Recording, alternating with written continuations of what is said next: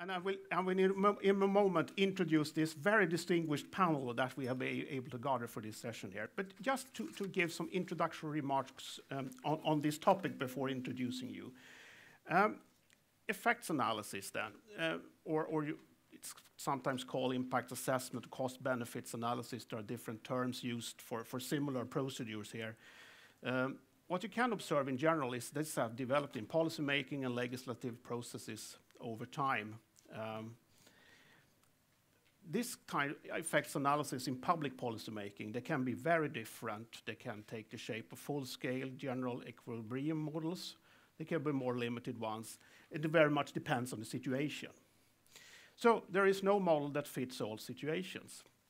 There is, however, I think, a basic common question that I'm trying to answer in those processes, and that is, are the benefits for society greater than the costs and other potential negative effects following from, example, change in a law or a regulation? In the area of financial reporting standard setting, we can observe a similar development as in politics and legislative processes. The ISB is a global standard setter for financial reporting. It is a due process organization working on the basis of an evidence-based approach when developing IFRSs. The ISB engages with constituents and performs fieldwork in order to understand the effects of its standard setting. In the 2012 Trustee Strategy Review, it was recommended that the ISB further develop an agreed methodology on effects analysis. The trustees established a consultative group to provide advice on how to assess the possible effects and how to share the results. Based on the recommendation of the group in 2014, a number of measures have been implemented in order to strengthen the impact assessment capacity of the ISB. And you can now see the results of this development manifested by publishing the effects analysis, not at least by the three major standards that have been adopted now in near time. I'm thinking about IFRS 9, IFRS 15, and especially IFRS 16 on leases now. Turning to financial reporting in the EU, the EFRAG has in its role as the expert body advising the EU on adoption of IFRS has also performed and published effects analysis related to new and amended IFRSs. Since EFRAG, like the ISB, is a due process organization, engagement with constituents and fieldwork has been a natural base for the impact assessment. The Maystadt report in 2013 called for EFRAG to strengthen its impact assessment capacity and also to broader scope of assessment in the light of the endorsement criteria.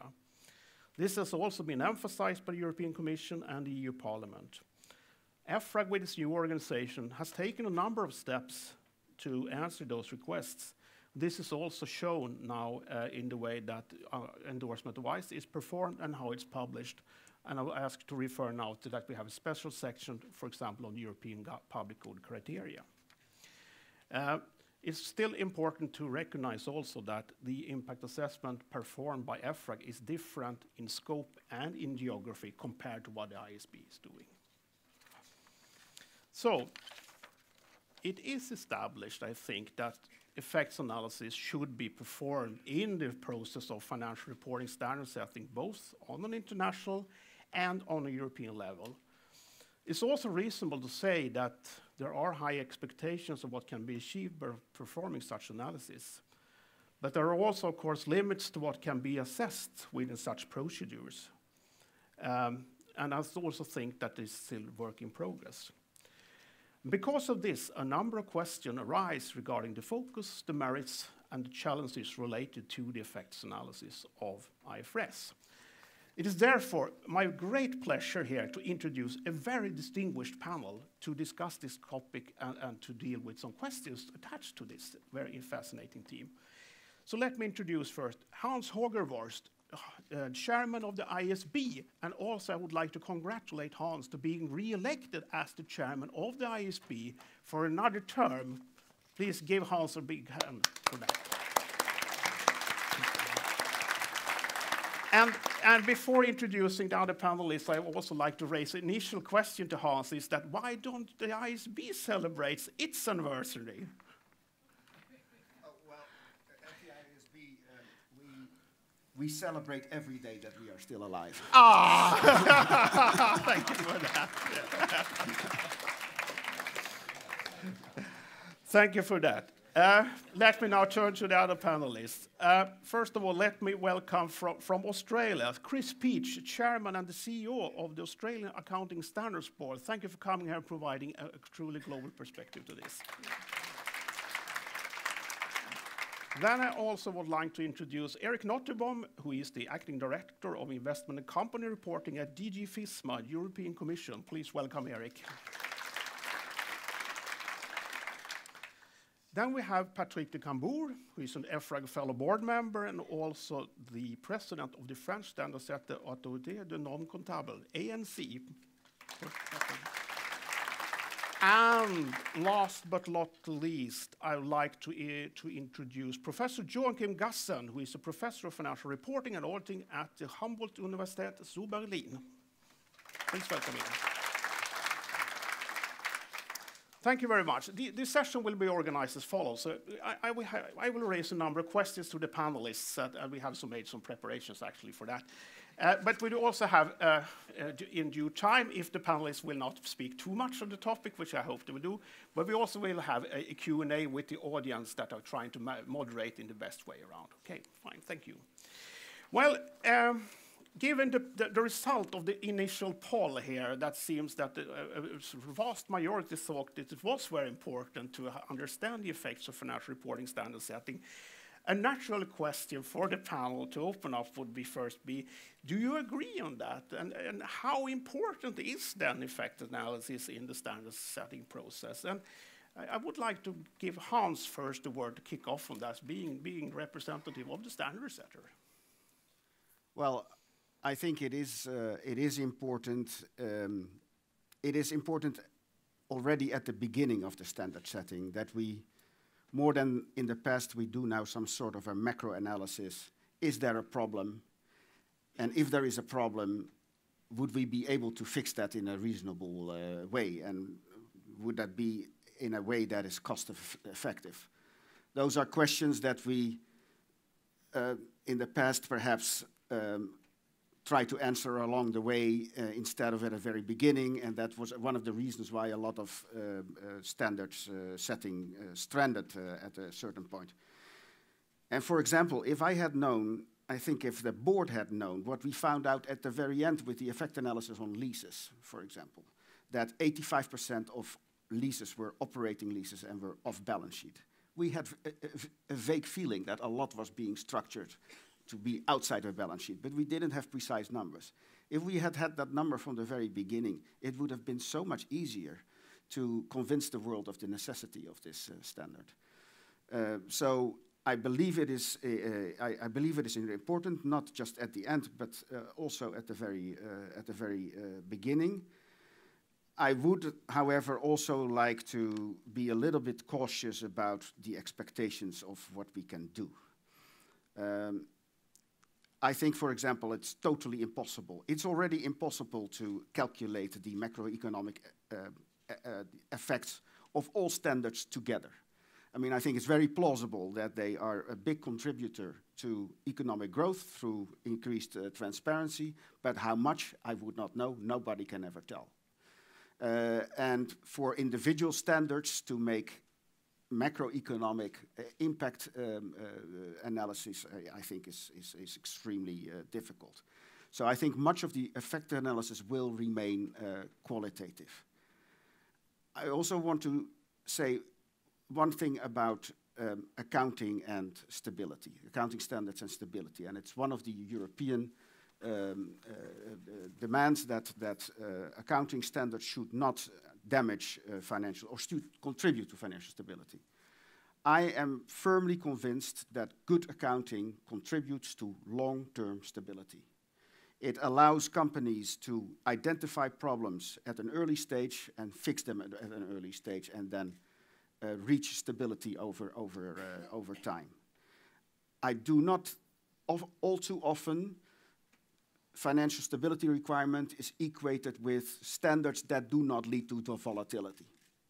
That, I think, is the wrong answer, because short-term volatility can be very real. It can reflect economic reality, and you need to see it and to enable to address it at an early stage so that big spikes in volatility do not occur later. Good example is the expected loss model, which is following up the incurred loss model. The incurred loss model allows banks to disregard changes in their credit situation for a very long time. They have a lot of short-term stability until the problem becomes so big that all losses need to be taken at the same time, and then you get a huge spike in volatility. So sometimes you need to face economic reality and live with a little bit of short-term volatility in order to be able to address problems and create long-term stability. Eric, if you turn down to the European Commission, what is view on that?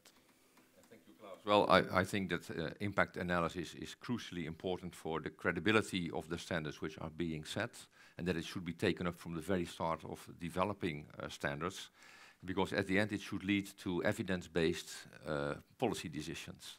And so far that has been lacking to a certain extent in the setting of accounting standards, because it was felt to be a rather technical exercise to be carried out by technicians. But as we have learned in the financial crisis, accounting standards can play a major role in investor protection, in building up confidence by investors and consumers on the financial markets. So it is crucially important that when standards are developed, that there is due process, that the possible impact of the standard is assessed in a serious way, because it will also help to come to the best possible results. Now, we in the Commission have a long-standing experience on impact analysis. Every piece of legislation which leaves our house has been impact assessed in a very serious manner. And we expect and hope that a similar approach will apply in the future, and it is already being applied by ISB as well as by ourselves when we endorse standards. Now, what we have learned is that, especially at the very beginning of the process, it's very important to define the problem. What problem do you intend to tackle with the new standard? Therefore, it is very important to have that definition clear, what is the issue.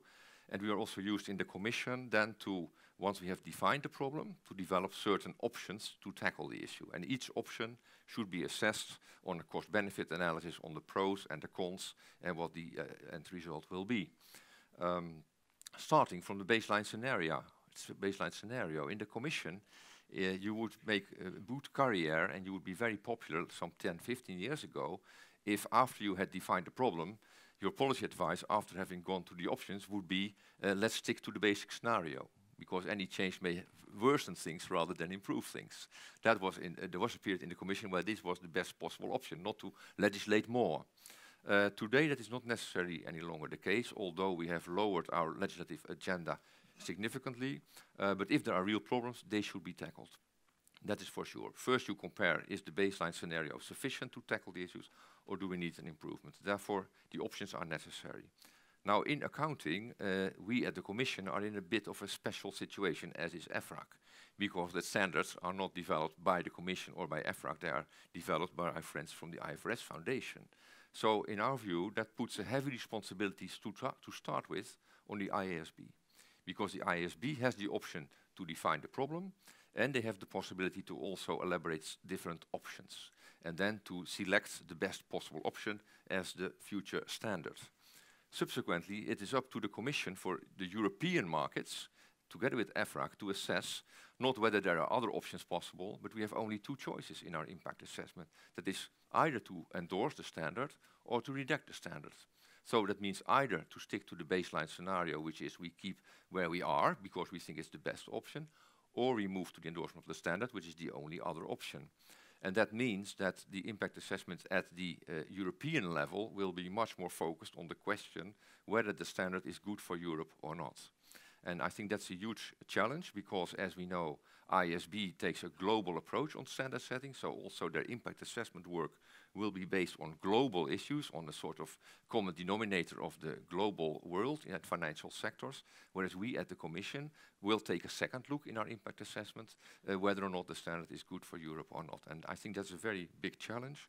Therefore, it's extremely important that our EFRAG colleagues are very much involved from the very start of the process in ISB up to the very end of the process, so that we don't end up with different impact assessments with different results. That is crucially important that we stay together, because as you know, we at the Commission firmly believe in global standard setting. We firmly believe that we should endorse and stay at a global standard setting sort of scenario, and we by no means intend to develop European standards for Europe only. That is not a good thing for financial markets and globally operating companies. So we have very high expectations. We have launched a discussion at the monitoring board of the IFRS Foundation on impact assessment, and we're very happy that the members of the board and also the trustees of the foundation have shown an openness and readiness to discuss this impact assessment methodology as one of the key issues for the year to come. And we have also engaged with EFRAG in a very constructive and very good discussion on how to develop an EU methodology for impact assessing standards. We have seen from ISB for the leasing standard that they can do a very good job on this. And we will also show that we can do a very good job for the endorsement process of IFRS 16. So I hope that we will be able to show you the excellent outcome of all these new challenges we are facing, so to say, in the standard setting within the year to come. Thank you. Okay, thank you very much. The standard here, IFRS 16 leases, has now been mentioned here a couple of times already, and it's quite clear that the impact assessment that has been performed by the ISB is very, very comprehensive on a global scale here. So a follow-up question is that what do you think we can learn from the ISB effects analysis on IFRS 16? What is something to take away from that standard? Maybe Patrick, you would like to kick off on that question?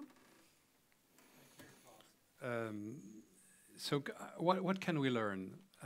If I wanted to put that in a nutshell, I would say, first of all, we can learn how to be on the right track to evaluate and stop being over-emotional, over-subjective, and try to introduce as much objectivity as possible in assessing the impact of a standard. The second key takeaway is obviously that it is difficult. It's not easy, and that there is a cost to it because it represents a serious time, effort, and energy is needed. And finally, maybe from a more global perspective, that a good effect analysis cannot be a miracle solution because there are other points to be taken into account. Now, if I drill down a little bit in the details of that very summarized judgment, I would say that, first of all, we have to pay tribute to the ISB to have tried to have developed such a significant effort on IFRS 16, which tried to respond to the previous criticism in terms of impact assessment that had been issued by a number of stakeholders. So for those who have not yet read this document, it's a little more than 100 pages of quality literature, which is good to read. So I suggest that, and it gives a rather comprehensive, you mentioned it, Klaas, perspective, not perfect, of course, but a comprehensive perspective on the key questions. I think that the key merit is that it establishes methodology and proposes a general structure. Of course, it may vary from one standard to the other, but on the other hand, it's a good pattern. And I think there is some fuel for thought in that for everybody. Both the methodology and the structure of the reporting on the impact assessments are helpful for the standard itself, but in general and for the future. It certainly creates a reference. You mentioned in one of your papers, is it a benchmark? I'm not sure I like benchmarks because it's too much of a, put something on a pedestal. I don't think, but it certainly is a good reference. Because, of course, the impact assessment on IFRS 16 is trying to address, and does address, the key questions in line with the objectives of a new standards in an ISB context, i.e. the two key questions were, does it improve the allocation of capital, and does it bring the benefits for better decision making, which are the underlying questions. And I think that when you read the document, you see that they are trying very hard to answer the questions. It's not always easy, and the answer is not always straightforward, but on the other hand, there is a good try. You mentioned it. It does not address the macroeconomic and financial stability perspective. And this is probably one of the challenges that we at EFRAG will have to face, because this is a point that has been asked from EFRAG. Not easy, quite frankly. I'm not sure that just assessing a standard by the impact on capital allocation or benefits for better decision making is sufficient. I'm personally convinced that you need to go further. Now, is it easy? I'm not sure. What else have we learned very, very quickly? It's a reasonable mix of quantitative and qualitative assessment in this case. By the way, I wouldn't say it was an easy case, but it was an easier case than others, because the quantitative information was available to a certain extent, and therefore it was possible to elaborate around that. It's not always the case. And frankly, I remember vividly IFRS 9, where some real impact data would have been more than welcome, but it was very difficult to gather. It was also a good mix between, general assessment and sectorial assessment, and also illustrative examples, which is a good way. And I think the way that is envisaged for IFRS 4 phase 2, which is to go to some key testing, is a good idea, because having a broad information on such a standard would be, in my view, very difficult. However, going live without testing would be probably dangerous.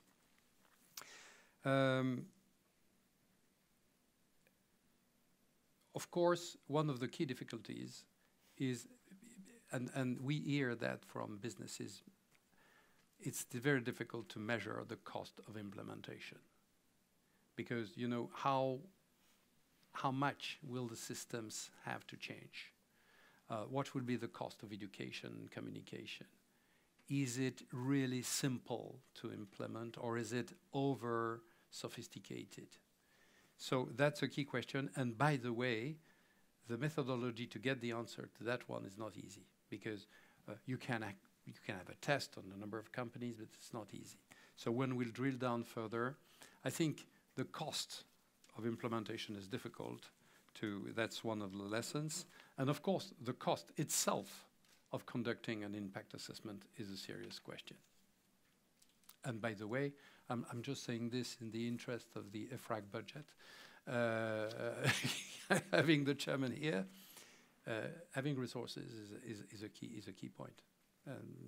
We can't, and also a good cooperation with the people that have the data. I'm thinking about the observers in particular.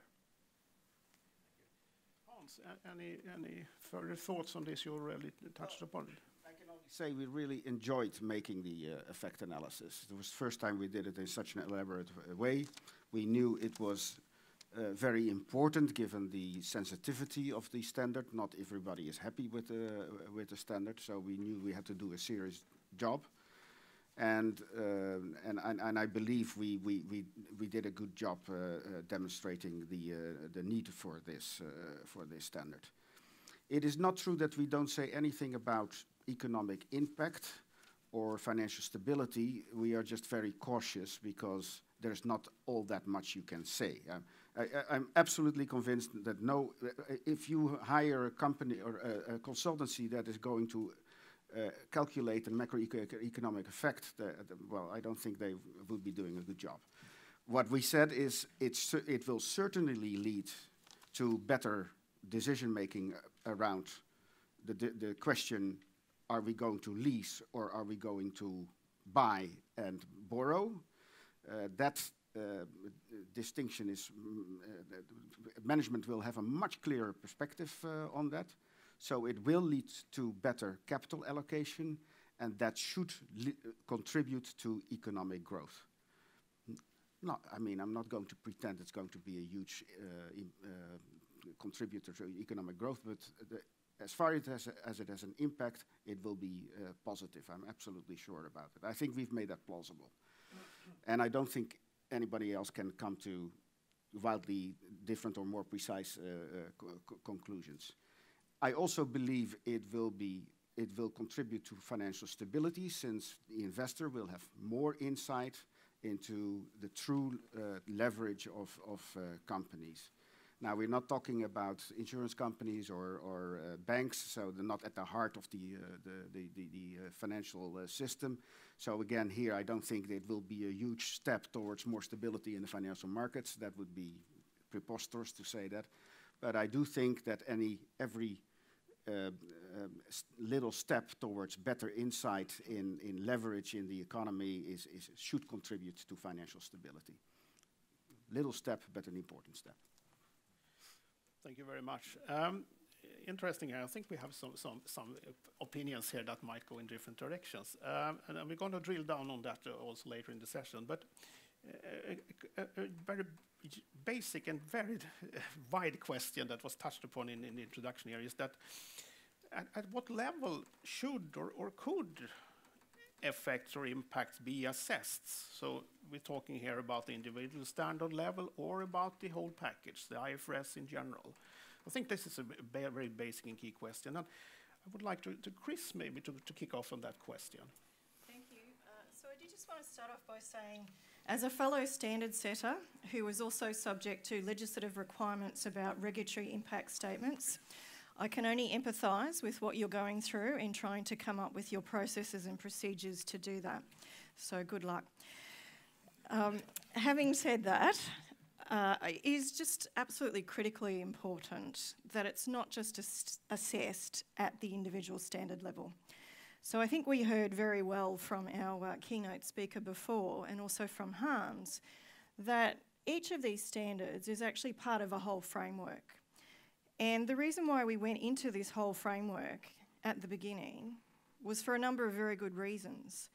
So I think it's worthwhile just pointing out what those are again. So one, it's the comparability and transparency of having everybody doing the same thing, a global set of standards that are actually contributing to global capital markets. We've also heard some evidence that that's actually been effective, that there's actually been an impact on the cost of capital, and there's been benefits of actually doing that.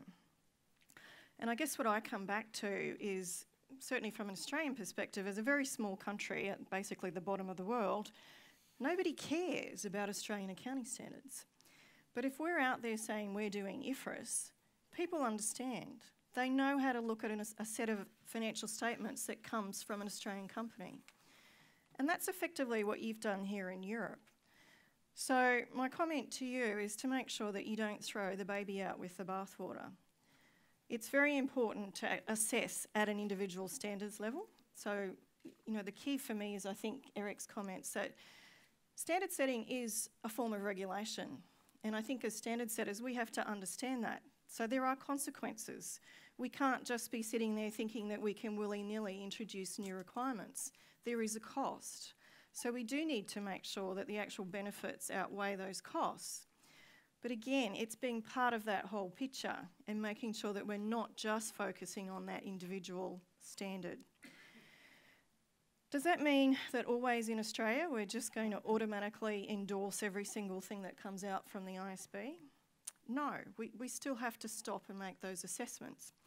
We also, like you, have to do a cost calculation at a standard level. But we also have the opportunity to do a regulatory impact statement which looks at that bigger picture.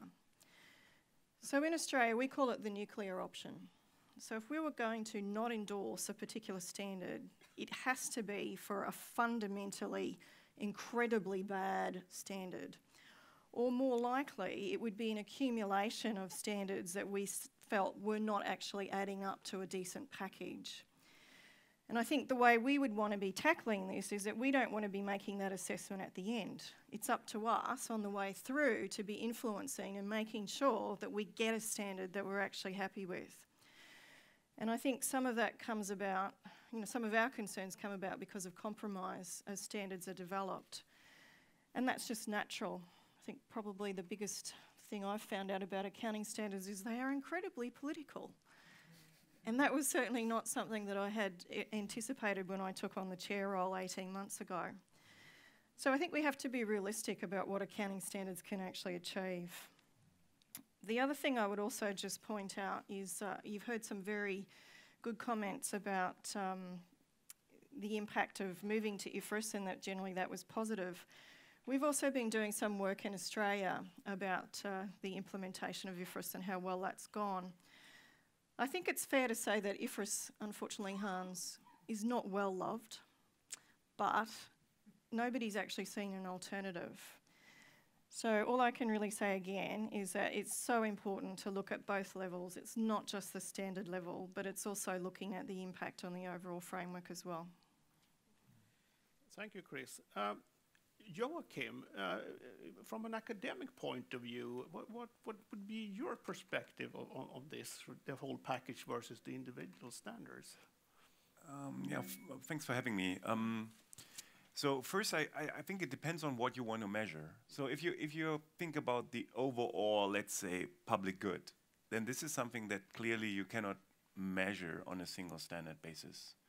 But then again, it's really hard to link whatever macro outcome to let's say accounting per se. We've seen this in the whole literature on IFRS adoption effects, that with all the concurrent changes which were happening around the same time, it's more that we change from one large regime to another large regime, and this has accounting standards, this has enforcement, this has changes on the capital market, even down to the trading mechanisms, all happening more or less at the same time. And what we can say is that all this together had an effect on liquidity or cost of capital or whatnot. So if you're interested in understanding whether IFRS 16 is a way forward, for example, then most likely you can't do this by looking at cost of capital or something like this. But what you can do, obviously, you can look at, how do lease contracts react? So is there a change in the lease industry once adopted? Do we see new contracts? This is something where you can actually look at a single standard and do a meaningful analysis. So does this help us to understand the effect on the public good?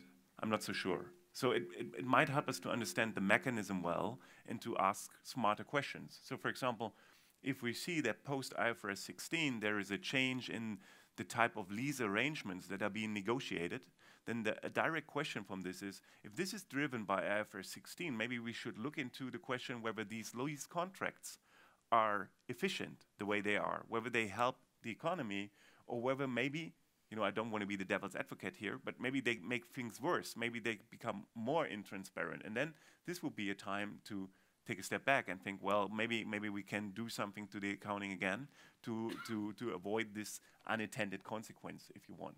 So in short, my answer will be, it depends on whether you are interested in a large-scale outcome measure. Then you would have to look at the complete package, and this might even be wider than just financial accounting.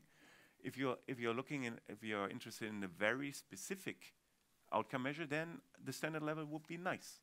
And of course, when it comes to cost of implementation, I think there are also direct questions that you can ask at the standard level. So which firms do have to change their reporting structures? So what kind of costs are involved there? These are also questions that sometimes you can ask at the standard level. Thank you very much. Anyone in the audience that have a view or a question regarding this issue about standard or individual? Yes, please. Please introduce yourself also briefly.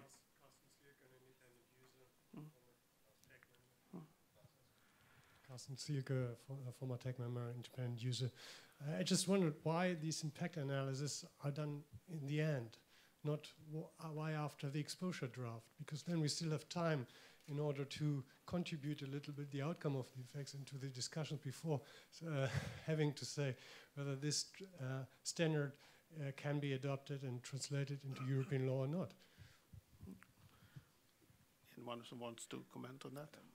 Maybe I can say one or two. Yeah, That's please. So obviously we would like to see effect analysis as early in the game as possible. But if you take a step back and think about what is an effect analysis, then you think about medicine, for example. You have to have a drug in order to test it. Okay, so you can do early stage research, and that will be similar to running experiments, right? So you could say, okay, we have a new idea about this new leasing standard, and we pilot it with a, let's say, with a bunch of firms and see how this goes, right? So A, I'm not so sure whether it's easy to get these firms to pilot, and B, of course, it's not the same thing. If you pilot with some firms that choose the new leasing standard, it's not that likely that the leasing industry will customize new lease contracts for these very few pilot firms. So some things, in the sense of a true effect analysis, can only be evaluated once these things get implemented. But this does not mean that we cannot do research prior to starting a new standard. So, but this, from a technical point of view, this is not really an effect analysis. This is more an estimation of potential mechanisms which might trigger an effect. Yeah, but this is also needed. So we need to think about potential effects that something can have on an ex ante basis, on a theoretical basis, and then form predictions. But in the end, the question about an effect is an empirical question. So in the end, what we want to measure is something that we need to observe in data. And why we can do this in the lab or in a field experiment. In case of accounting, where we have all these network effects going on, the ultimate evidence is being produced in the wild, which also makes assessments so super hard. And yes, of course, during the whole standard setting process, we have so many moments of communication with stakeholders. No lack of communication with the lease industry, who have predicted the end of the world numerous times, and also have come up with reasonable arguments that we had to look at. So we have certainly made a lot of partial analyses of possible effects of the standard, and have adjusted our standards to those possibilities. But it is true, as Joachim says, that the standard needs to have stopped being a moving target before being able to do a full-fledged effect analysis. But most of the issues have already been considered. Okay, thank you. You talked about here about there is a challenge to assess costs and benefits of accounting changes. Let's put a more specific question to that. Can they be quantified, and how then? Patrick, you mentioned this earlier, that in the field of IFRS 16, well, it's a challenge. So would you like to develop that also a little bit on that theme? Klaas, I'll try. Benefits and costs. I had a look again at the IFRS 16 effect analysis. And if I go step by step on what was assessed, in terms of benefits, what was assessed, first of all, was the improved quality of financial reporting for users and for preparers. And quite frankly, on this, it's not always possible. But if data is available, in the case of leases, it roughly was, then you can quantify. You can probably quantify and show the balance sheet as it would look like if you apply IFRS 16, and also have a view over the income statement and the impact on EBITDA and everything. So in that respect, improved quality of financial reporting, I think, yes, in certain cases you can quantify it. On IFRS 9, I think it was not possible, quite frankly.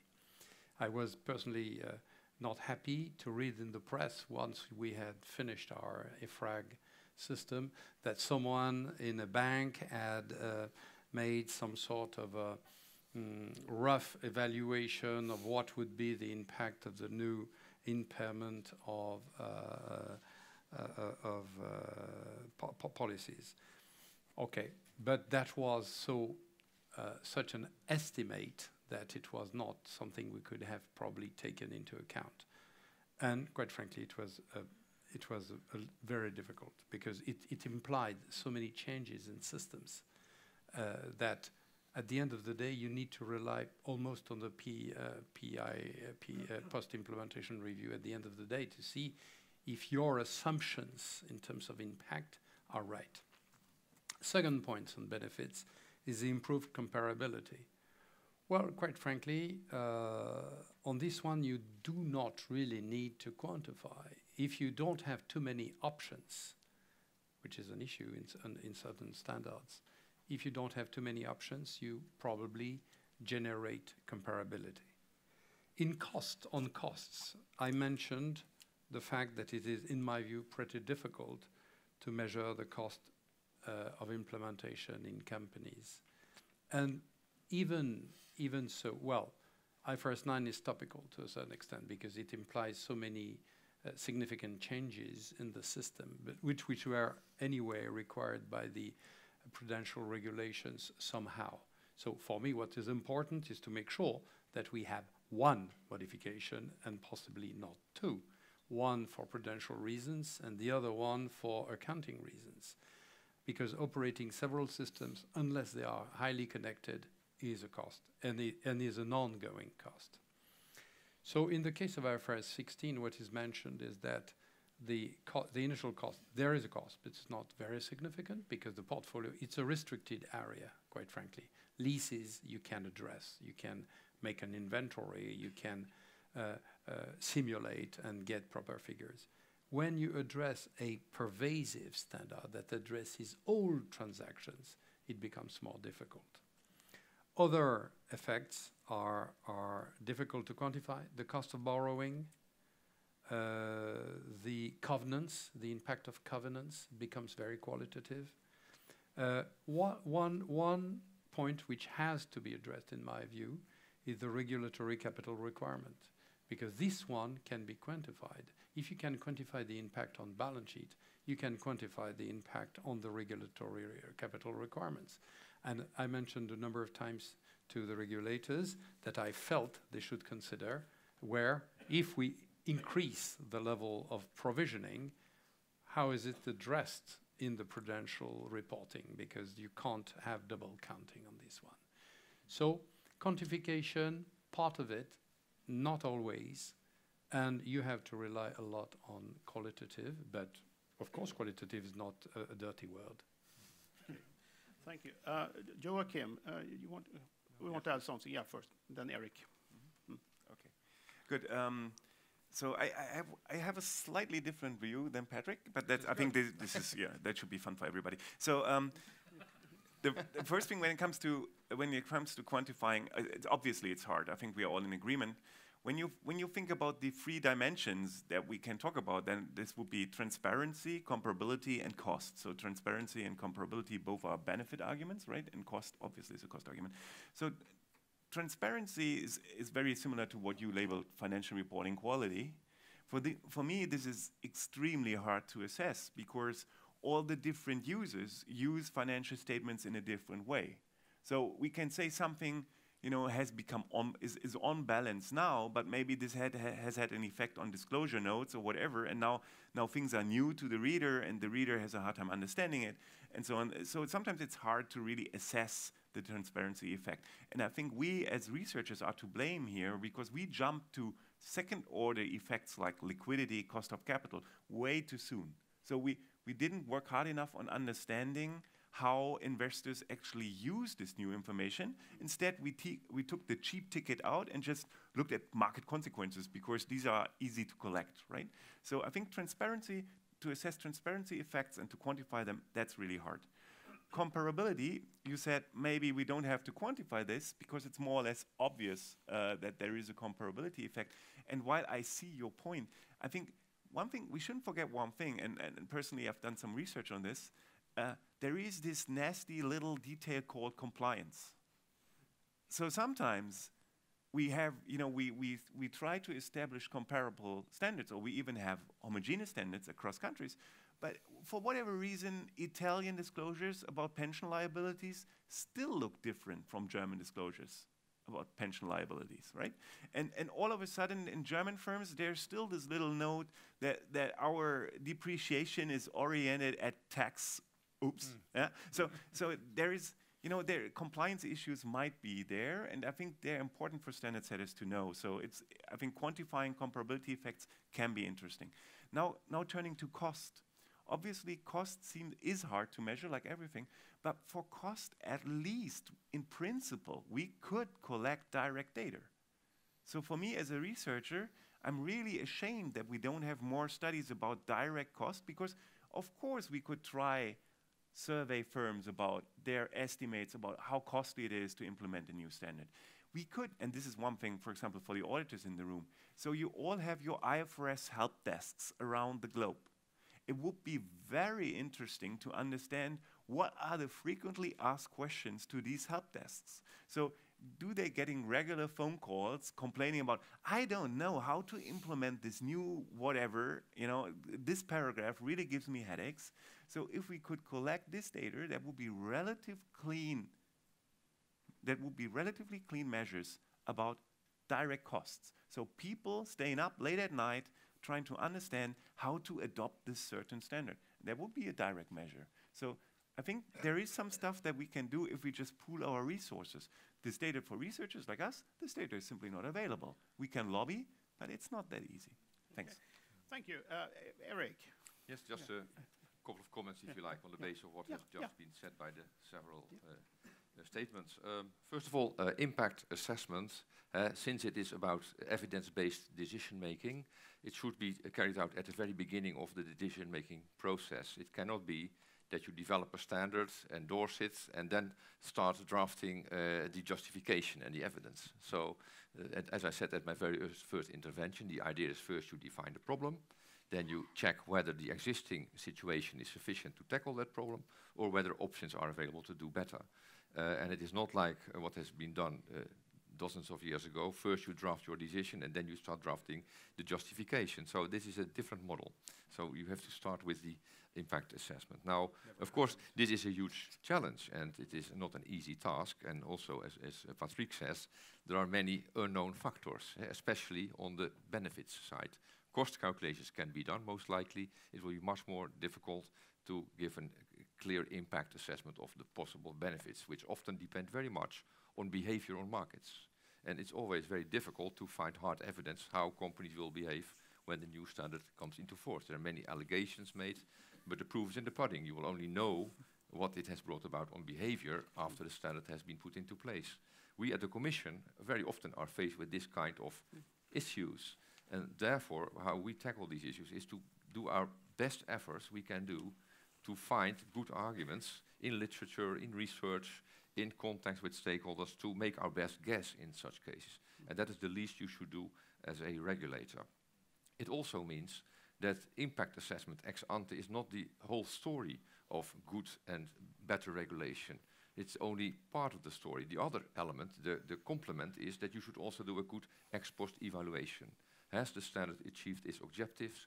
Have we made the right choices? You should always build in a moment after the adoption of the standards to test whether indeed the objectives as defined in the impact assessment have been achieved. So the one is necessarily combined with the other, and that's very important also. We haven't, as a Commission, made too much initiatives yet on that, but we in the Commission certainly always do ex post evaluation to see whether we have reached our targets, and I think in accounting setting we should also move to a similar model, but that is another story. We have a regular post-implementation review after 2 or 3 years. Oh yeah, so perfect. So, voilà. But I just want to say it's not only about ex ante, but it's very important, because if you don't do any ex post evaluation, your ex ante impact assessment is hanging somewhere in the air, and everybody will put it in the poubelle, in the what is the English word again? In the basket. Happy that the work has been done, and then we move on. No, the story is not over. You have to assess the impact it has had in reality. My last comment on this is that, of course, we should not overestimate neither, when we talk about impact assessment, what we should assess. What is an accounting standard about? An accounting standard is, in principle, to create transparency and to ensure that investors get a clear picture, that they have confidence. Accounting standards per se are not there to create more jobs or to increase the GDP of a country. They may contribute, but they are not the main instruments to achieve these goals, the much broader economic, macroeconomic goals. So if we talk about impact assessment, the elements which should be impact assessed should relate very much to the heart of the accounting setting business. And that is very important to keep in mind, so that we do not overdo the whole issue by putting impossible requests on standard setters to evaluate the possible future impact of an accounting standard. For, let's face it, we all here in this room think that account standards are the most important things in the world, maybe, apart from the European Soccer Championship taking place in France today. But there are, of course, much broader and higher goals. And when we do impact assessment, we should keep that always in mind. And that means that, for example, the effects on financial stability, on competitiveness, and similar issues on competition, I think that the main issue is to be reassured that the standard will in any case not have a negative impact on financial stability, that it will not be damaging for competition or against any European interest. That is the starting point, and probably also close to the finish line. It's impossible to impact assess whether a standard, and it's also not in line, I think, with the basic idea of standard setting, to prove that the standard will enhance growth and create jobs or improve financial stability necessarily. And that is something we should keep in mind. We should not over-dramatize the concept of impact assessment. Chris, please. Just wanted to quickly pick up on a couple of comments. I think certainly key benefits are comparability and transparency, but I don't think we should lose sight of the fact that also sometimes accounting standards actually help us better manage because we're actually measuring something that we haven't previously done before. So a couple of quick things that I can think about, and Hans touched on leases as one of those, but certainly defined benefits. There certainly was a radical change in treatment of defined benefit plans in Australia as soon as those funds came onto balance sheet, because they were actually being managed appropriately going forward. So again, it just illustrates it's very hard to get your head around how to measure the benefits. It's much easier to get your head around how much the costs are going to be. That's why it's also so important that defined benefit pension schemes get on the balance sheet of government. Absolutely. Then they might. Not least because you're paying. No, but I just gave a speech in Lisbon, and I based myself on, because there are no hard data available, but the only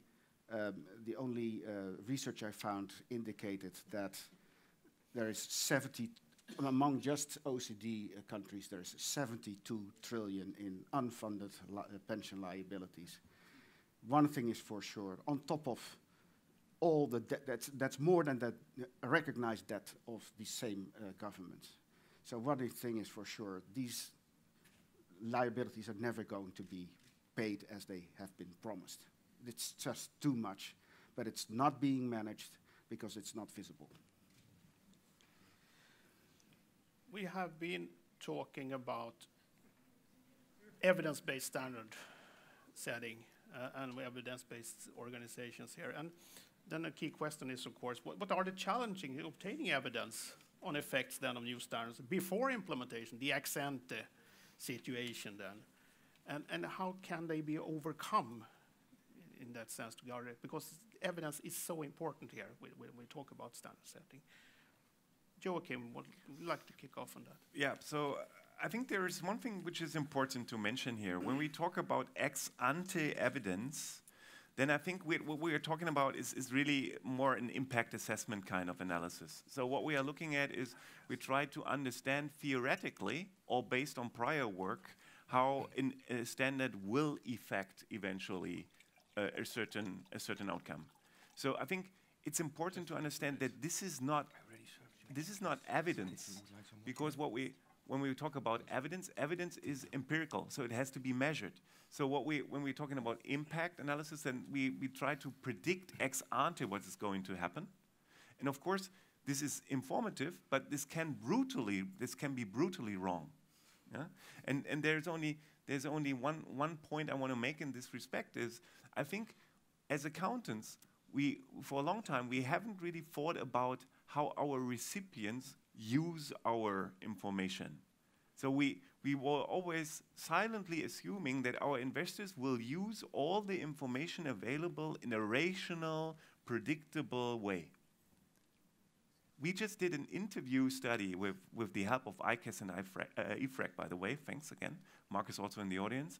We interviewed 82 professional investors, some of them really big buy-side investors, yeah, handling your pension money.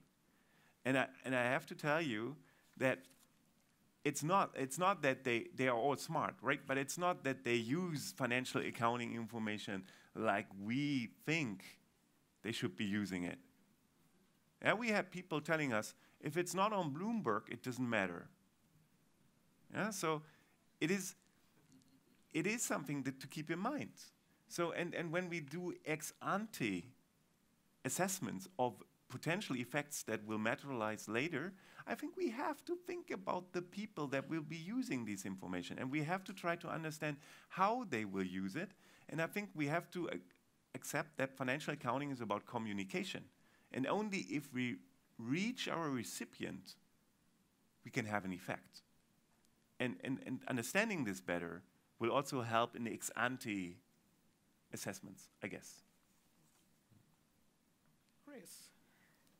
So I might just bring in a couple of more pragmatic considerations that we've come across. So the key thing is that preparers and users are not always following these standards as closely as what we as standard setters are. So actually trying to get them to focus their attention and think about what the implications are going to be is actually quite challenging. So that's even on the cost side where you're actually more likely to get some decent information. The other thing that we have found is that it's difficult to work out what the incremental costs are, because quite often companies, entities will save up these changes and make a whole raft of systems changes at the same time. So it's often quite difficult to just pinpoint, well, did they really do it because 16 came in, or did they actually do it because there was some regulatory requirement from capital basis that they needed to do that as well.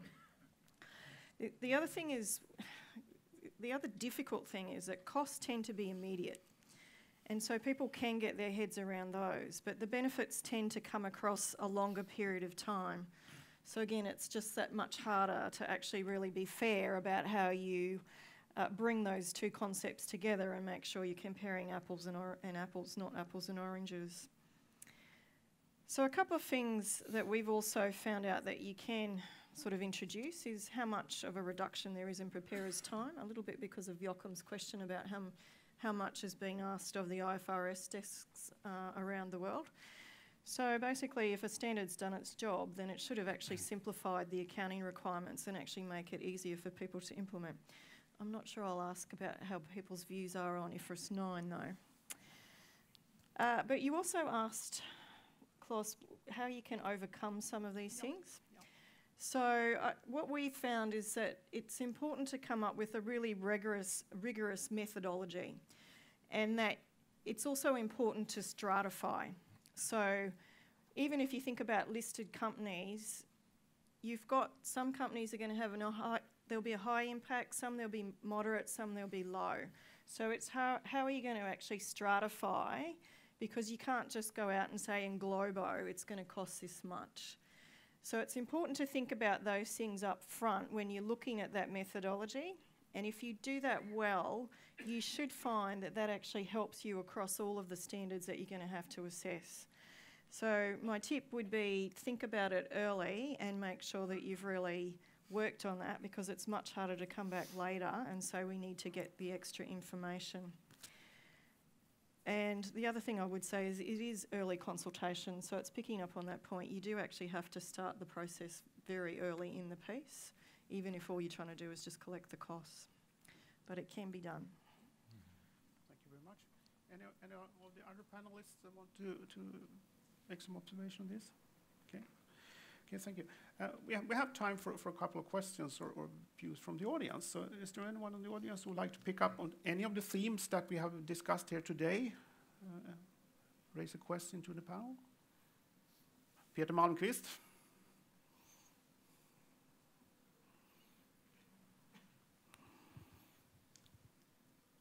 My name is Peter Malmqvist, and I'm a financial analyst. You will have to hear more from me later. I just want to comment upon your remark that if it's not on Bloomberg, it kind of doesn't exist. It's like this, being a financial analyst. If you are a sell-side analyst working on a bank, your job is to dig in deep into the figures. And sometimes they do. if you are a buy-side analyst, you rely on the sell-side analyst. And the sell-side analyst might end up at Bloomberg also because they employ very skillful people. So when you say Bloomberg like it was just another news agency, it's actually very qualified analysis that they do. And if you have a portfolio of, let's say, 200 companies, there's no way you can dig into more than a couple of them. So you have to rely on a second source. And that also comes into the picture that we are using a lot of computer databases also. So not only do we need footnotes in the annual report, we actually need information on the face of the balance sheet, on the face of the income statement in certain circumstances. So it's a little bit more complicated being an analyst than just looking at Bloomberg. Thank you for that insight. Any other questions?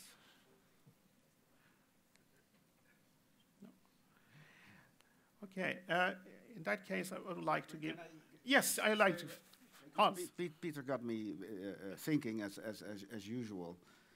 Bloomberg is very important. A lot of hedge funds, investors start with rough analyses using consuming electronic data. And you cannot start a huge research by digging into the paper financial statements of every company. You look for outliers and then you work further. So it is very important what Bloomberg does. And that is why one of the reasons why we feel a lot of the data that Bloomberg presents are not official IFRS data because we do so little in the way of formatting of, for example, the economies there. And the taxonomy is probably also not fully developed yet. And that's why we feel we really have to do work here. I think we have to look very carefully about what these people at Bloomberg and other data aggregators do, how they disseminate information.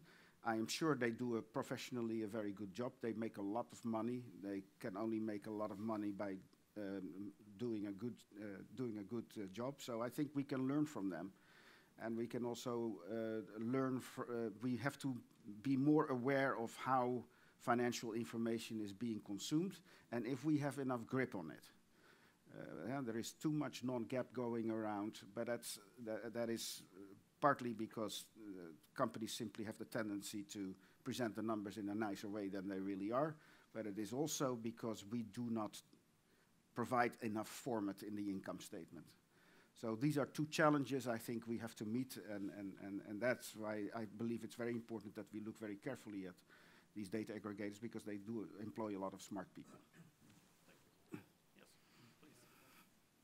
Hans, the best job you could do is to standardize the format which IFRS numbers are presented to the outside world and eliminate options so that we really can compare the numbers. Then IFRS will be accepted by all investors and also by Bloomberg. That is also a long-term goal, yes. Okay, we have time for maybe one or two other questions. Any other questions? Okay, any final observations from the panel that you would like to do after in this session? Well, I hope that if you go, I think you go to another vote, no, in a minute. That I hope that everybody will vote. Very, very important. My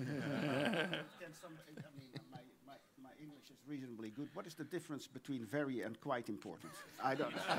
I've always thought they were the same.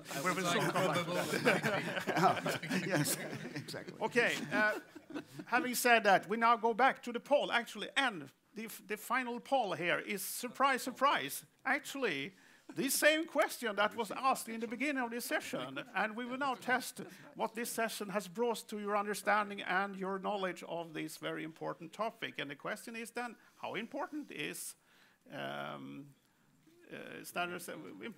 effects analysis for standard setters, public authorities, and other stakeholders? Very important, A, quite important, B, C, not important at all. You may now vote.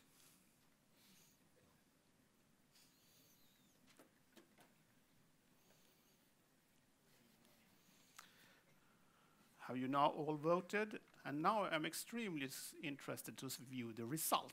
The results, please, from the European jury. Oh!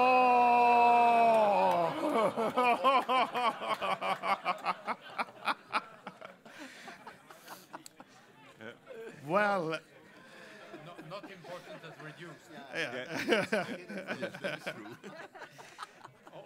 that was certainly, I can see a significant change here from the initial poll here, and that will have certainly be taken away to be analyzed further in the future. By having said that, the impact analysis. that's an impact analysis in itself, is that will have to be performed by somebody. Having said that, I would like to thank the panel for participating in this very interesting discussion. I'd like to suggest that we give the panel a big hand. Thank you very much.